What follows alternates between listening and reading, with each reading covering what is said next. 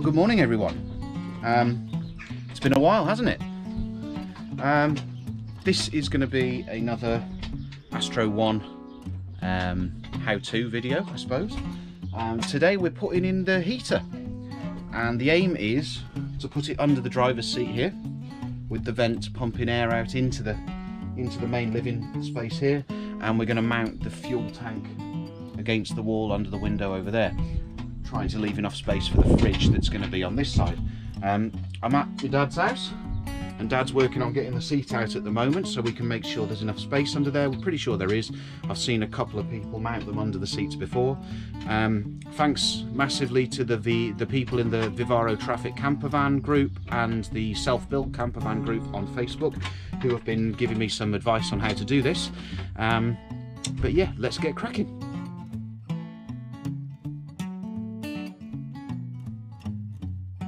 Okay, so that's the seat out. We've left the frame in the bottom here, which we've had to do to make sure we get the heater in exactly the right place to fit underneath.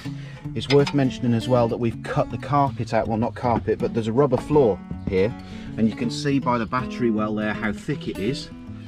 So we've cut that out completely from under the seat so that we can mount the heater right down on the floor of the vehicle. On we go. What we've got to do, folks, is we've got to cut out a little bit of this subframe to be able to fit the heater in. So here's the heater, and we've got to make sure that this underpiece and under here clears these bars here.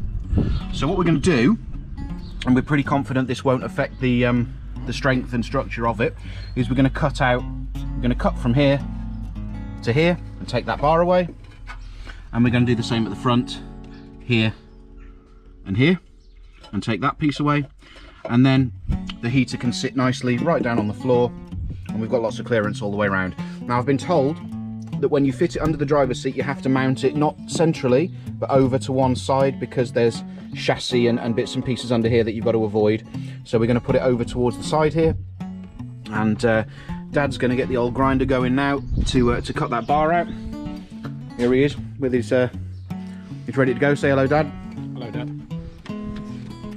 And people wonder where Elliot gets it from.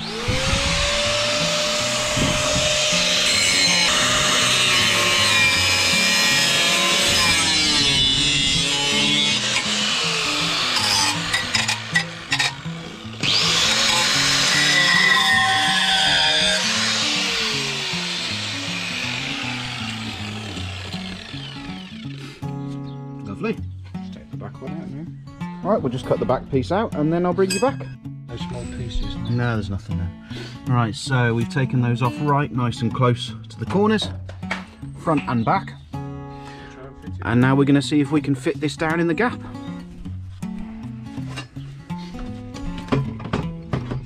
Before anyone says anything, yes, we know that's upside down. We just want to make sure it fits under these front and rear bars on the chair frame. And there it is. We need to have a bit more of the rubber out.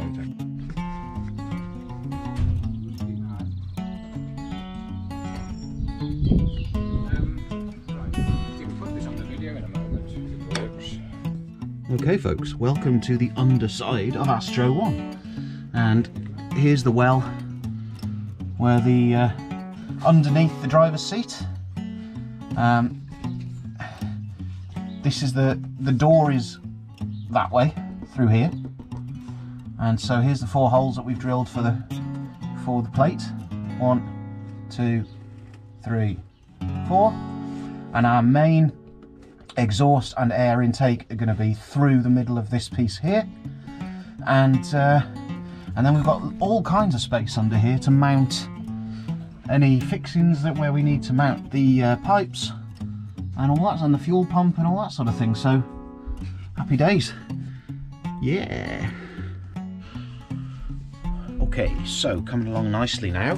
We think we can see our way to the finish. There's a bit of 1 or 2 bits of discovery going on as we got through these early stages, but now we think we can see our way to the end. Here we go, we're marked up. 4 holes are in for the corners of the plate, there and there. This is where our 2 holes are going to go for the air intake and the exhaust. What we're going to do, the holes are going to be larger than this. Some people do 1 huge hole for both of them to go through. What we're going to do is 2 larger overlapping holes. So when we're done, you'll see a sort of figure 8 kind of shape here cut through. And that should be enough for our air intake and exhaust, and the 4 bolts that hold the heater onto the mounting plate. And I'll bring you back as once we've got all the holes cut.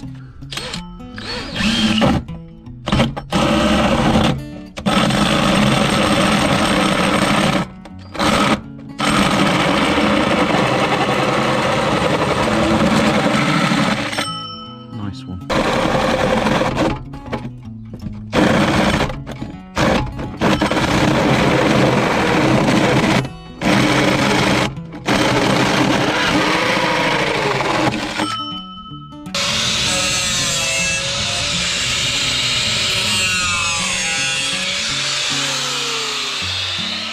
Okay, so we've got a big hole.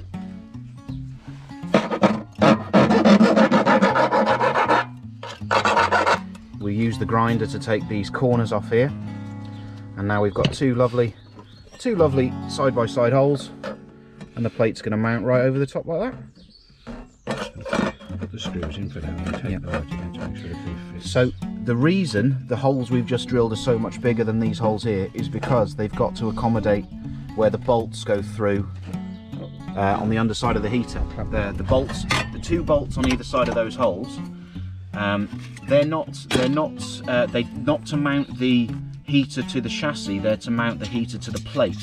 So there has to be clearance for them in the holes that we've drilled here, which I'll try to show you a bit later on as we start mounting things on the floor. But that's it. I'll bring you back in a minute. Okay, so 1 or 2 of you might have spotted this. We've been putting the heater in upside down, obviously, to fit it underneath these bars of the seat frame. But we've had to put it in at an angle and then turn it. So we're not going to be able to do that. We're not going to be able to get the heater in place now that we've got the extra clearance of the pipes without taking this the subframe out from the chair. So that's what we're going to do next.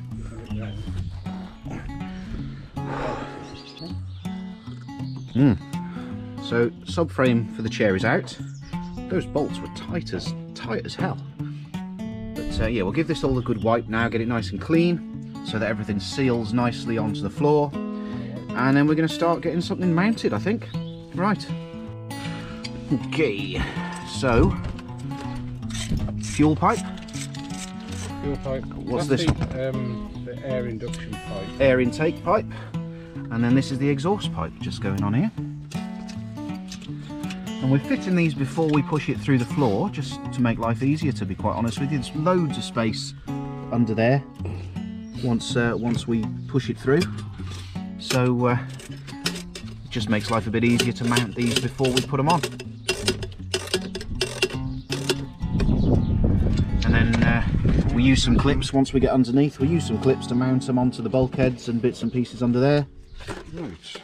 And then I think the idea is we're going to bring the fuel pipe up through the floor in this corner and into the fuel tank that's going to be against this sidewall. Fuel pipe going in. So let's get this, go on then, fuel pipe down through. He's in. I was going to say we've got a exhaust, a bit of exhaust there as well. That's it, clear. Lovely. Lined up with the holes. Top job. Okay folks, so what we've got to do now, we've got to seal that plate to the floor. So under that gap there, we're going to put loads and loads of sealant to make sure no gases, moisture, anything like that can come up under the plate. And then all the work then is underneath. Or a lot of the work next is underneath. Let's go. Right, guys. So we're just tidying up the sealant around the edge here. This is temperature resistant, temperature proof, heat proof adhesive and filler here going in, because obviously the exhaust is going to get quite hot while it's running, so you don't want to put your normal glue or just silicone sealant or anything like that. It's got to be temperature resistant.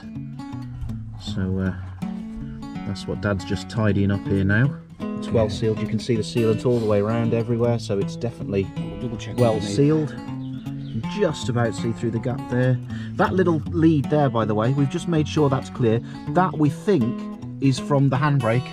We think that's just the little cable that tells the ECU that the handbrake is on, so that you get the light on the dashboard to let you know that the handbrake's on. But yeah, we've made sure that's well clear of everything that's going on underneath. All right, so next stage is we'll put the seat frame back on, make sure everything's in place, and then tighten the bolts underneath. Okay, so we've put the chair frame back in, the seat frame, and we've hit a stumbling block. People who have done this before may well have seen this coming, but yeah, feel free to let me know if you've done this, if you've mounted it under the seat and come up with the same situation. Because of the clearance needed underneath the heater for the pipes and the sealing gasket, the position of the heater is actually a little bit higher up than it was when we were checking it before, which means the seat is not, the frame is not reaching the floor. There. So, what we think we're going to do, these are not structural, they're just for clipping wires and bits and pieces on. So we're actually going to take the grinder and we're going to cut this away, and we're going to cut it away over that side. And yeah, which we're going to take the frame out to do. And then with a bit of luck, everything will sit down nicely and we will be good to go.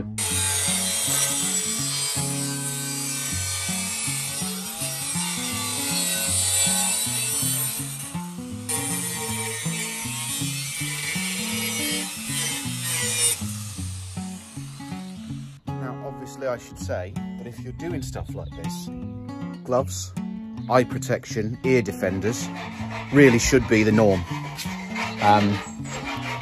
Sorry, we're not setting a very good example as far as health and safety is concerned, but yeah, I must advocate eye protection, gloves and ear defenders, because it's bloody noisy.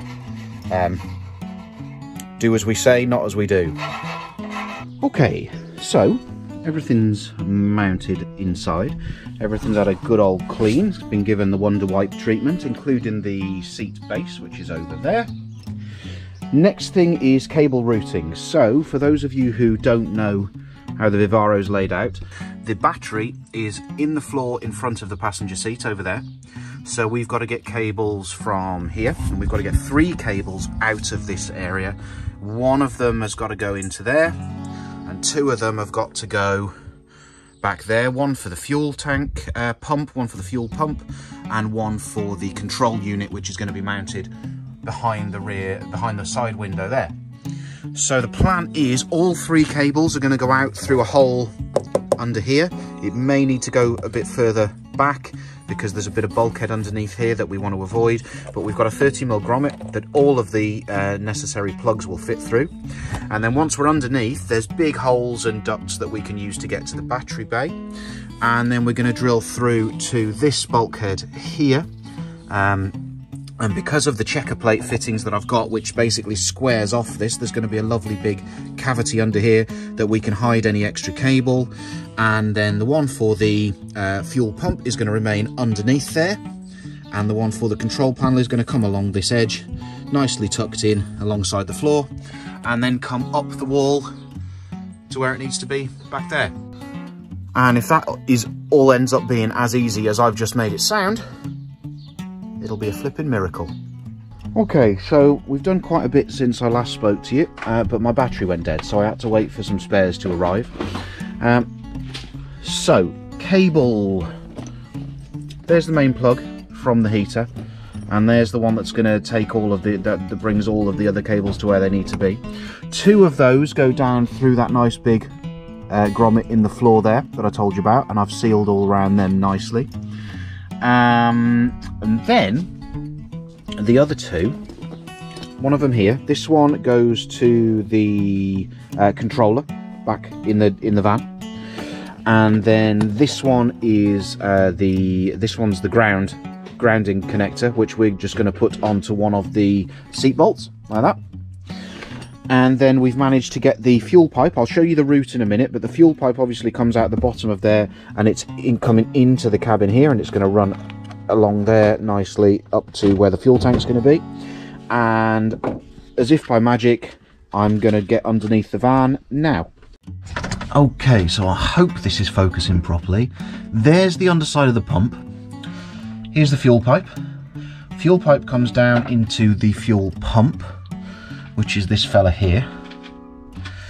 The fuel pump has to be turned at an angle so that the exiting pipe is above the main body of the pump and the incoming pipe is below the body. That's just to save any air bubbles from forming anywhere. So we've got a nice vertical run. We've got a nice run all the way up here, all the way up and into the heater itself. Here's the exhaust pipe. That's nice and easy. That just comes down, and as long as it's behind the heater itself, so that the air isn't blowing the exhaust gases back in through there, you can mount it pretty much anywhere on the chassis. We've got used an L bracket to mount the silencer next to the main exhaust pipe of the van. And then we've got the air intake pipe, which is the black one here, and that comes from in front of the heater to make sure that there's no exhaust gases being sucked in here. So, and then there's an air filter on that end there, which is what that tube there is. Fuel pump, and then the pipe that goes up into the van, inside the van, is clipped along here. I hope you can see that, clipped along here, and then goes up through a hole up there into the van. Wiring, here's the one cable that came through the floor. That's just the power for the pump, and here's the main power for the entire system, and then that goes through here and then into the battery bay, which is through that hole you can see there. And that's pretty much it underneath the van. There's the underside of that grommet where the cables come through. All sealed as much as we can possibly get around there, so there are no air gaps between the van floor and the pump, the mounting plate for the pump at all. And we're pretty much ready to get cracking on mounting the fuel tank now, I think, and then thinking about getting the driver's seat put back in. So we're going to do that next. Okay, so Dad's just getting the live end connected up to the battery here. You can see the new cable coming off the battery over the far side there. This is a little fuse carrier. So this particular Chinese diesel heater came with an inline fuse carrier for the main supply, which is grand, just protecting the cable from overcurrent.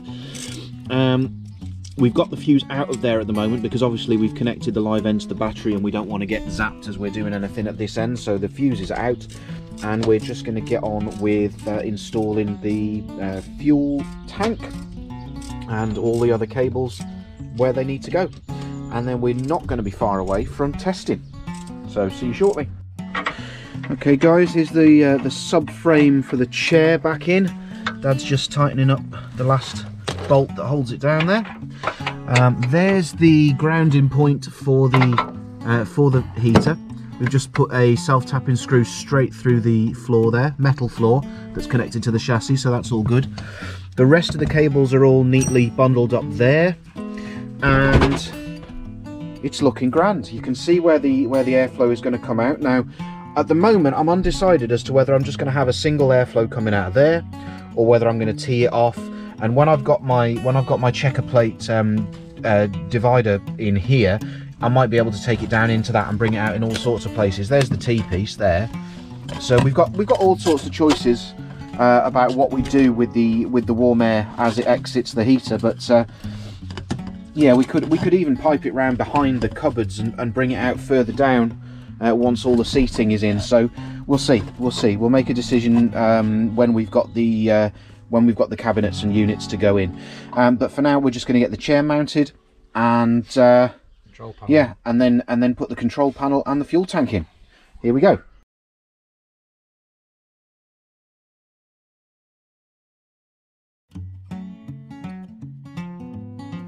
Okay, here we are. So we've reached the point where we're ready to power up and test.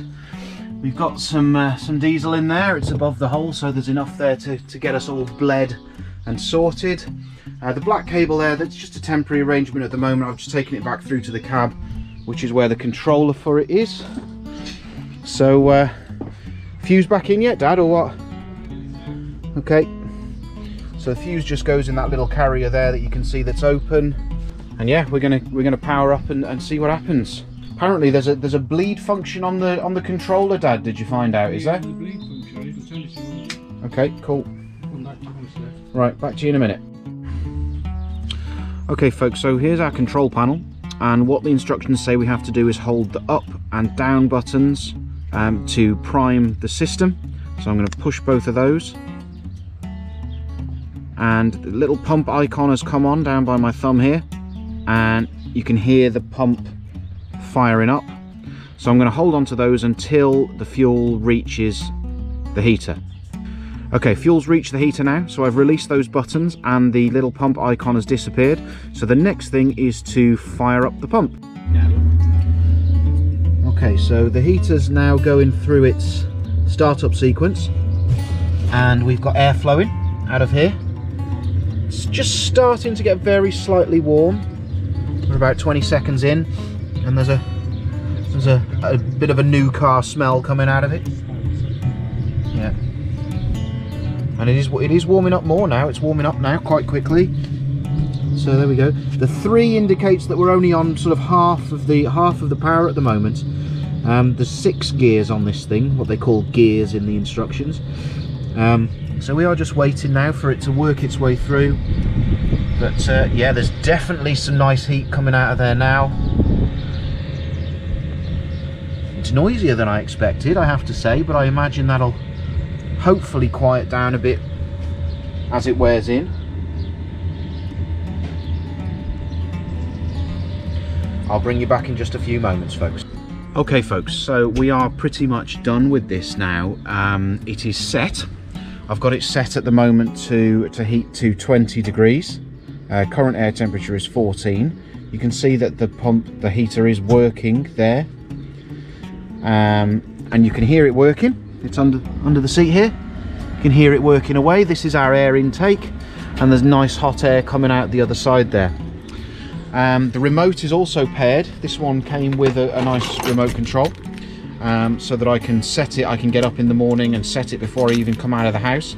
That's all good. What I haven't figured out yet is how to get it to come on. There's 2 settings. There's a manual setting where you just manually turn the power up and down, and there's a thermostat setting where it's set to 20 degrees, which I've got it on at the moment. But for some reason, when I turn it on with the remote control, it only turns on the manual setting. So if anyone knows what I need to do to make sure that its startup mode is the thermostat mode, then please just pop it in the comments below. I'd be ever so grateful to anyone that knows that. I'm obviously going to do a bit of research and Google the hell out of that, see if I can find out. But yeah, a couple of things to mention. 1 or 2 people have talked about the pumps on these things being really noisy, and to be honest with you, there's a bit of a tick tick tick, but we've mounted the pump underneath the van, so I can't hear it from inside at all. The second thing that clued up people will have spotted that I haven't mentioned yet is that, of course, there is a fuel filter. There's a filter that has to go in line before the pump, and that is, we've put that, because it's going to be housed behind the units, we've put it right there next to the fuel tank. Okay, so that's there, that's working nicely, everything's where it needs to be. The heater is producing lovely hot air, and I'm pretty chuffed. So it just remains for me to find out how to make sure the startup mode is thermostat mode, and that'll be it. I'll be pretty flipping happy with it. It's gone in relatively easily, and very minor modifications needed to the frame of the seat, and that's it. Happy days. The final job that we're going to do before I disappear off from Dad's house now is, you might remember that when I first got hold of Astro 1, the plastic trim pieces down here were all black plastic, like the rear pillars are here at the moment. Dad has actually sprayed these white, haven't you, Dad? Yeah. Yeah. And we're just clipping them back on. He's done it in 2 batches, so these ones that are on here now, they've gotten a bit dirty over the last few days of use. But here's one that Dad sprayed. Now this is a rattle can spray job, all right, with a separate coat of lacquer over the top. Proper primer, white paint of the correct colour for the van, and a coat of clear lacquer as well. And they look absolutely bloody fantastic. So here goes Dad. He's popping this new one of these on. They should just push and clip on. There you go.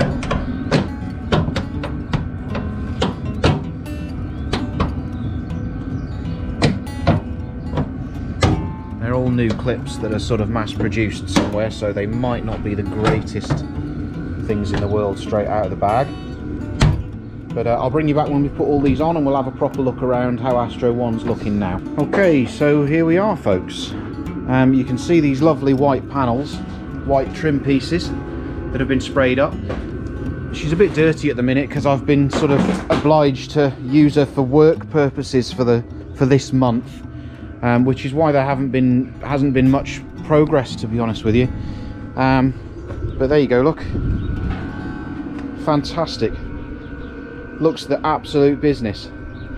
And she is booked in to have these rear upright pieces painted as well, so all of this around the lights is going to be white too, and so is the bumper.